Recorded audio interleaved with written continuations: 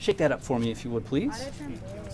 What happened? At least for the day, Stricker Middle School's Media Center became a chemistry lab for these 7th and 8th graders. For the light absorbed for the unknowns, they're using instruments called spectrophotometers that measure how much light gets absorbed by solutions that have a color. And so we can put in their hands different solutions that they can prepare from food coloring and water, and then make measurements to see what is the relationship mathematically. They made note of each chemical reaction, one drop at a time.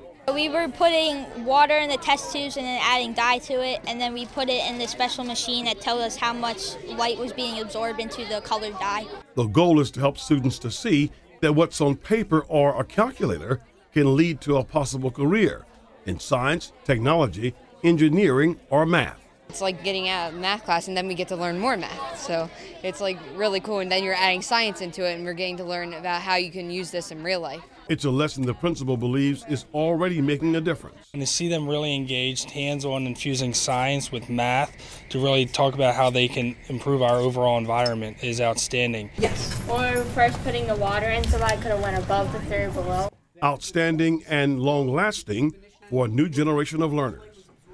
Now, the Towson professor working with those middle school students is a recipient of a $500,000 National Science Foundation grant.